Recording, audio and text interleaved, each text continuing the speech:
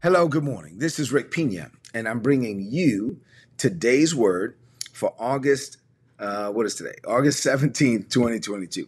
So I'm teaching a series entitled God's Grace and Our Faith. This is part 64 of the overall series.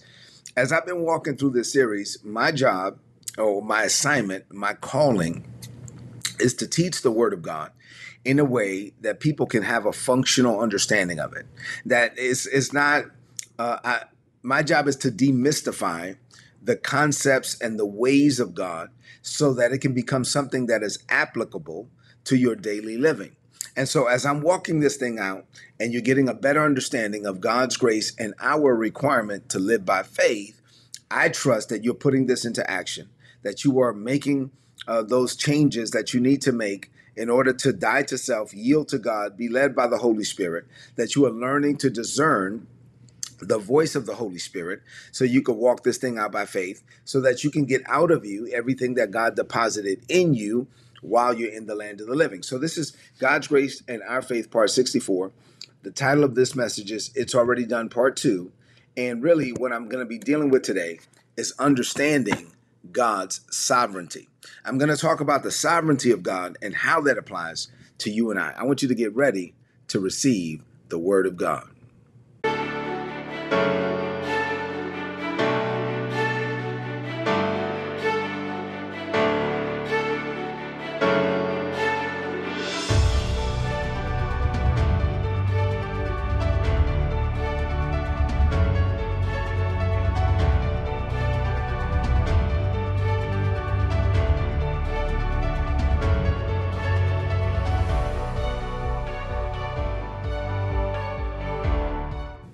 All right, so let's get into the word for this morning. In that little video that you just saw, one of the things that I flash all these things in front of you. I want to get that through your eye gate down in your heart.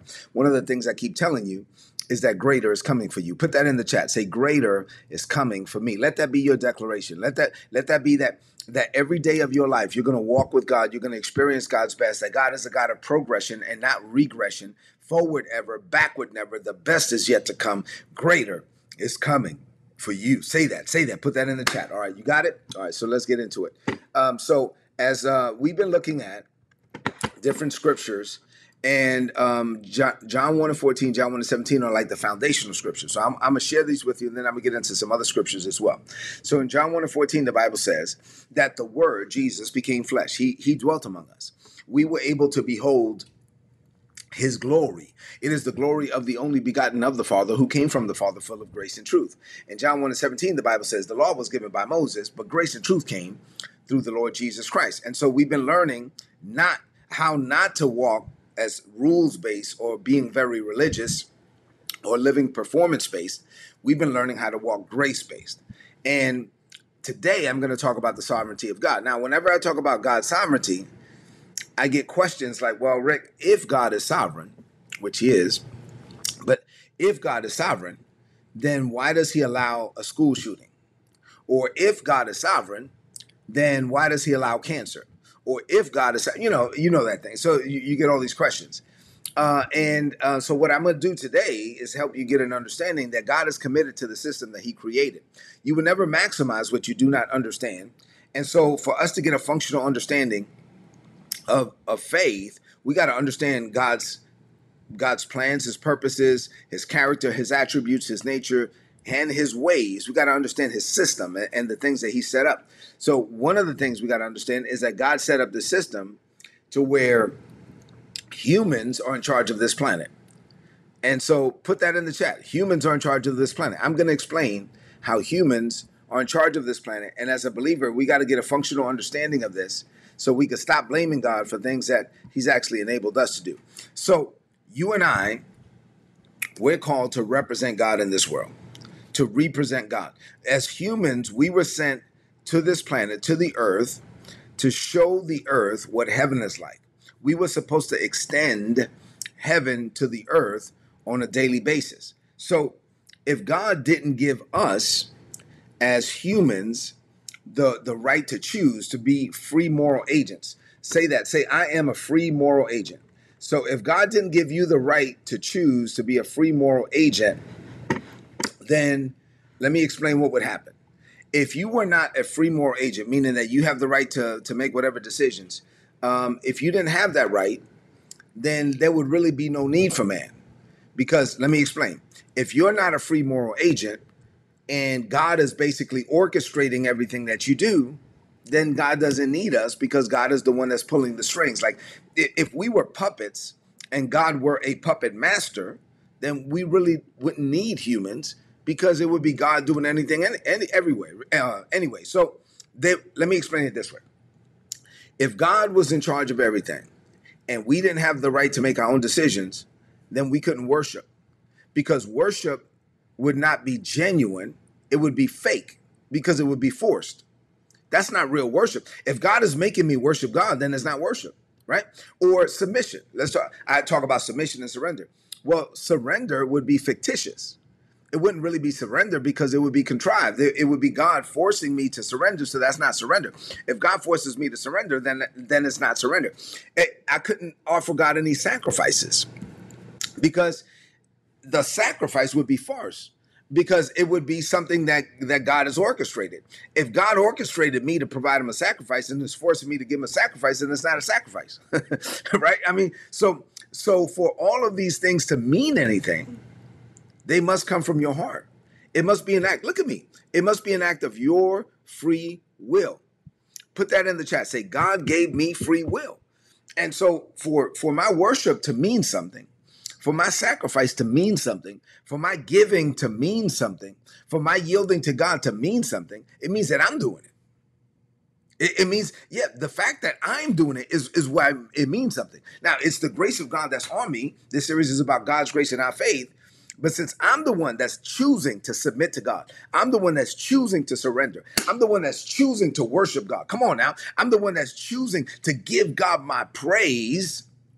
Then it means something to God because it means something to me because I'm the one that's choosing it. If God forced me to do it, it wouldn't mean anything because it would be God orchestrating everything. So you got to understand that God gave us both as humans. He gave us both the right or the responsibility, the charge over this planet, right?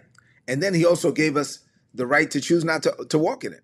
God gave you authority over your life and over the things in your life, but you also have the choice not to accept that authority. God gave you the responsibility to pray over your family. You have the choice not to pray over your family. God gave you the right and the responsibility to establish a hedge of protection over your children. But you know what you can do? You could choose not to do it. God is not going to force you to do it. So let's look at some scriptures about, remember, this series is about God's grace and our faith. And so to understand God's sovereignty, there's some things that we got to understand, foundational scriptures on this. So Psalms 115 and verse 16. I'm going to read these slowly because I need you to get it. The Bible says, the highest heavens belong to the Lord, but the earth God has given to mankind. Let me say that again. The heavens belong to the Lord, but you know what God did with the earth? He gave it to mankind. Okay. Psalms 8, verses 3 through 6. David said, I look at the heavens that you made, God, with your own hands. I see the moon and the stars that you created. And I wonder, why are humans so important to you? Why do you even think about us? Why do you care so much about humans? Why do you even notice them?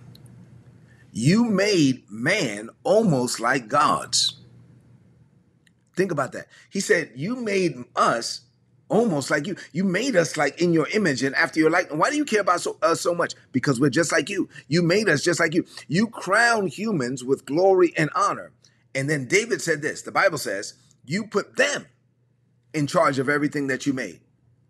You put everything under their control. I'm not making this up. This is in the Bible. You put them in charge of everything. You put everything under their control. Genesis 1, verses 26 and 27, the Bible says, then God said, now let us make humans who will be like us.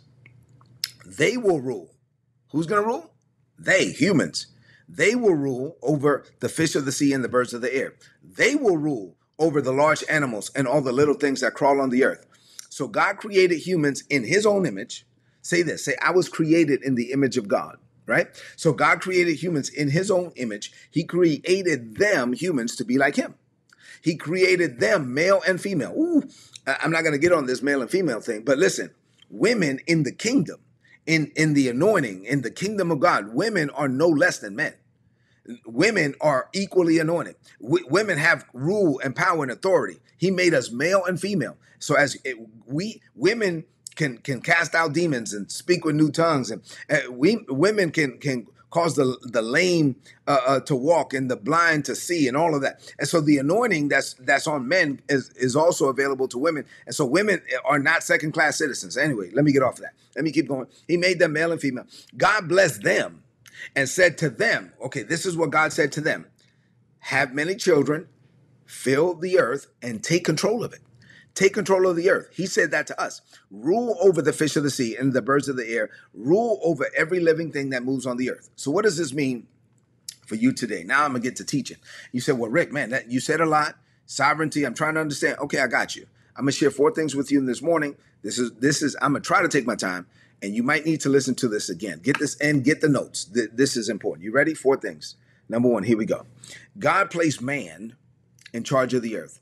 So I just read to you Genesis 1, 26 and 27. I just read it, right? He placed them. He said they will be like us. He said they will rule. They will rule. He created us to be like himself. And then he said, you take control of it. Take control of the earth. So God made the earth and everything that's in it outside of man in 5 days. On the 6th day, God created man and then put man in charge of everything that he created. So from that day forward, from the 6th day forward, who was in charge? Mankind. Mankind was in charge of this planet. So there are humans right now who blame God for everything that happens to them, that happens on the earth, that happens all over the place. And it's like they're failing to understand that God gave us the power and the authority to rule and to govern and to dominate on this planet. So there's some things that you're blaming God for that you're actually supposed to take accountability and responsibility for. All right, number 2, David was fascinated with God's fascination with us. David was like, why is it? Like, oh my God, you made us. He says, you made man almost like gods. You crowned them with glory and honor. You put them in charge of everything that you made. That's what the Bible says. You put everything under their control. Why did you do that, God? See, mankind, both male and female, is in charge of everything God made. Mankind, both male and female, is charged with ruling over everything that God created on this planet. So there are many things that humans are blaming God for today that God had nothing to do with. Real talk. These things come as a result of either A, the poor decisions of humans, right? B, the results of a fallen system, or C, anything else. Like, you don't even know. Like, sometimes you know how the blessing is passed on to the 2nd and 3rd generation. You know how your grandkids are going to benefit from something that you did? Like, you made a decision and your grandkids will benefit in a positive way based on the decisions that you make today. You understand that, right? Well, guess what? The negative blessings and cursings pass on to the 2nd and 3rd generation. You were born predisposed to some blessings, but you were also born predisposed to some cursings. And so you see how there are generational curses that pass on from generation to generation, right? And so then people are blaming God. That could be a decision that their parents made. That could be a decision that their grandparents made. We don't know what happened. So, I mean, the whole system of the earth functions. You got to get a better understanding of this. So there are many humans that are blaming God for things that God didn't do. And so this planet is also, let me explain, this planet is also in a fallen state already. And so you got to understand that you're living in a fallen state, and you as a believer have to be active in your faith, right? Let me keep explaining. Number 3, understanding free will and sowing and reaping is critical to walking with God. So in Genesis 8 and 22, after the flood, the Bible says, listen, while the earth remains, seed, time, and harvest, day and night, cold, summer and winter, or cold and heat will not cease. So there's while the earth remains, the whole earth functions on a system of cause and effect, sowing and reaping, and the free will of humans. And a lot of Christians don't understand this. And pastors, unfortunately, there's some pastors that confuse people when they say, they make a bad situation even worse when they say, I hate this statement, God is in control. Let me say that again. I hate when people say God is in control. If your child just died, or there was an accident and you lost your uncle, or something freak happened, oh, somebody just died of cancer, and somebody says, oh, God is in control. What do you think that's going to do to that person? I mean, do you think God did that? I mean, once again, God is not pulling the strings. God is not pulling the strings on a serial killer. God is not the one that's pushing, a mass shooter to go into a school and shoot up a school. God is not feeding drugs to an addict. God is not causing a disease to come upon somebody. Matter of fact, some people even think, like I remember having a conversation with somebody in my family that said, well, such and such has cancer, but God knows, God does everything. God knows what he's doing. And I said, wait a minute, what? What did you say? She said, God knows what he's doing. I said, well, are we going to pray for this person? Oh yeah, of course we're going to pray. Are we going to pray for healing? Yeah, we're going to pray for healing. But why would you say that God knows what he's doing? Well, God does everything. Also, do you think that God put cancer in that person? Well, I don't know. God does everything. Wait a minute. If you think God put something, if God put something on you, then you should want it if it comes from God. And so if you think God put cancer on a person, but then you're going to ask us to pray to that same God to take the cancer away, then you think God is schizophrenic. You think that God has multiple wills. That, like, you have no understanding of God. Why would God, I wouldn't even want to serve a God that's going to put cancer on me and then just so I could turn around and ask him to take it away, and then he takes it away and then I worship him. That's crazy. That means you don't know God. Like, you don't understand how God works. God is not the one that's doing that. We live in a fallen world. We live in a fallen state. The truth is, this world is on autopilot, and that autopilot is set to darkness. This world is set to darkness. That's why Jesus said, look, I'm in the world, not of the world. In John 17, when he prayed for us, he said, Father, I'm not going to ask you to take them out of the world. I'm going to leave them in the world, but they're in the world, not of this world. We're supposed to be different. God didn't pull you out of the world because he wants you to change the world. So we are called to discern the will of God and then to choose to walk that thing out. We're supposed to walk and live by faith, and it has to be a choice. Overcoming darkness is a choice. Living holy is a choice. This doesn't mean that bad things are not going to happen to good people. Bad things happen to good people. And there's a lot of reasons we don't know. There's some things that we're not going to understand until we get to heaven. But let me say this. If you don't pursue God's purpose, the systems of this world is going to overtake you. Why? Because the systems of this world are set to overtake you. So as a believer, you got to understand that while God is sovereign, he knows all things. That doesn't mean that he's doing all things. He wants you to discern his will and then pursue that thing by faith. Number 4, I'm going to try to wrap all this up in number 4. I'm going to try to bring what I've been teaching in the series about the law and grace and all of that, and what I'm teaching right now, bring it all together in this 4th point.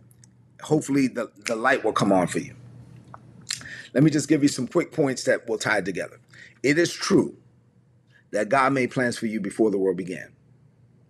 Put it in the chat. I'm not a mistake, right? It is true.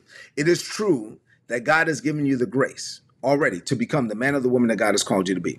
Whatever God has called you to be, the grace of God is on you to do it. That's true. You have plans. God, you were birthed into this world with a destiny.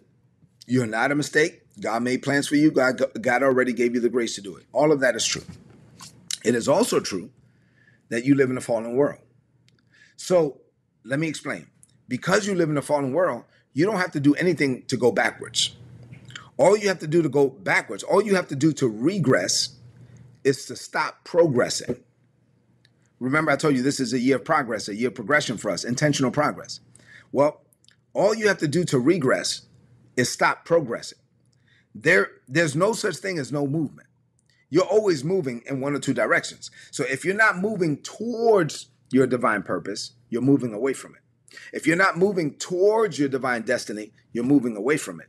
So the world is set to pull you back. The world is programmed to pull you away from God's will. So if you are going to, look at me, If you are going to become the man or the woman that God called you to be, if you are going to walk out your divine assignment, you're going to have to do it on purpose. You're going to have to be intentional. You're going to have to get up every morning and say, I'm walking and living by faith. I'm going to be led by the Holy Spirit. I'm going to submit to the will of God. I'm going to make decisions that are based on the word of God. I'm going to do this thing. God has given you the grace. You have to provide the faith. If you succumb to the pressures of this world, if you allow yourself to be led astray, it won't be because God doesn't love you. It won't be because God didn't make plans for you from the foundations of the world. It won't be because God didn't already bestow the grace on you to become who it is that God has called you to be. It won't be because of none of that. It would just be because you failed to walk and live by faith. That's it. It's your faith that lays hold of God's grace. It's your faith that taps into God's power. It's your faith that keeps your feet bound to the path that God established for you from the foundations of the world. God has provided the grace, but you, look at me, you have to provide the faith. If you don't provide the faith, then you run the risk of missing out on God's best. You run the risk of getting to heaven only to realize that you wasted the one life that God gave you. Now, this doesn't mean that God is not sovereign. God is sovereign. It just means that our sovereign God will allow whatever you allow. Our sovereign God will permit whatever you permit. Put this in the chat. God will allow whatever I allow. God will permit whatever I permit. So listen, God has given you the grace to do everything he's called you to do. But that doesn't mean you're going to do it. You have to choose to do it. God has given you the grace, but now you have to provide the faith. Faith is a choice. So if you're going to become the man or woman that God called you to be, it's going to come as a result of your decision to live by faith as an act of your free will that's going to tap into the grace of God so that you can become the man or the woman that God has called you to be. My prayer for you is that you choose to walk and live by faith. This is a message you might need to listen to again. Get the notes, look at all the scriptures. I'm not making this up. Listen, as a believer, God is sovereign. That doesn't mean that everything's going to work out well for you. God made plans for you, but that doesn't mean all those plans are going to come to pass. If you, let me just say this as I close. Please don't try to act like you haven't disobeyed God before. Please don't try to act like you haven't rejected God before. Well, God made plans for you, but if you reject those plans, then you may never fulfill those plans. You got it? God has provided the grace. You have to provide the faith. Let's close this message out with a declaration of faith. I want you to speak something over your life. I mean, you got to get this down in your heart. Hear my heart. I want you to do it. I want you to maximize your purpose and potential, but it has to be an act of your free will. Speak this. Say, Father, I thank you for teaching me about your amazing grace and my requirement to walk and live by faith. You made plans for me before the world began. You gave me both the power and the authority to represent you in this world. I live in a fallen world, but I'm not fallen. I have been redeemed. I am born again. I am covered by the blood of your Son. I'm filled with your Spirit, and I'm called according to your purpose. The world will see Jesus in me. I choose to live out what you already planned. As I do it, though, I won't be the one doing it. It will be you, Father, living in me. I'm a human conduit of the divine. I'm in this world, but not of this world. I am light and salt.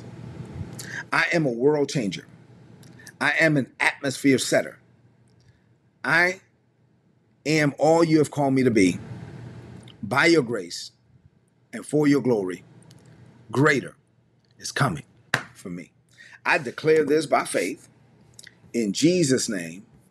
Amen. This is today's word, so please apply it and prosper. If you're not getting these messages, please go to todaysword.org. And you want my notes, I'm telling you, this was some good teaching right here.